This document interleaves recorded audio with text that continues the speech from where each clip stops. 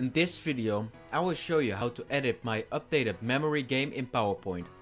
I've added a scoring system and a way to remove cards that have already been paired.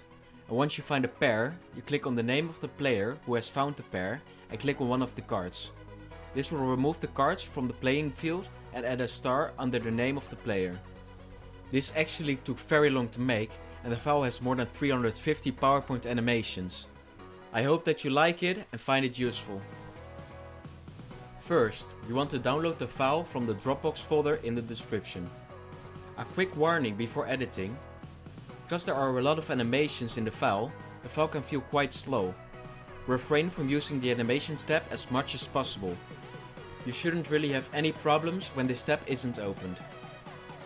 To edit the cards, you want to open up the selection pane. Go to Home in the ribbon and click on Arrange.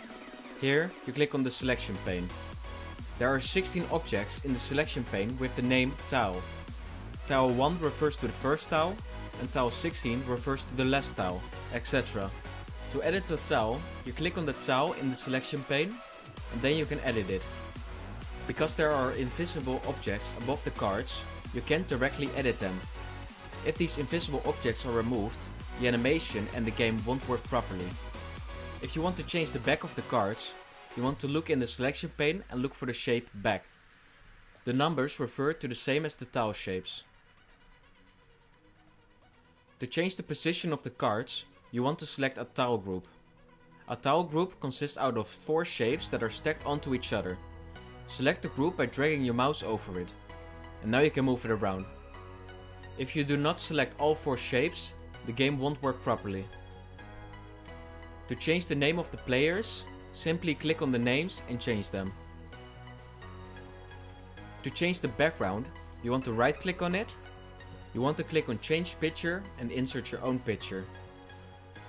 To change the shape of the scores, which are by default stars, select all stars by dragging your mouse over it and go to Shape Format in the ribbon. Here, you click on Edit Shape and Change Shape. As an alternative, you can use a less functional but easier to edit version of this memory slide, which is also provided in the same file. Memory cards that have already been paired can't be removed, but you can still click on the player's name, adding a point under their name. And there you have it. If you have any questions, please leave them down in the comments. I hope this video helped, consider subscribing, and I will see you next time.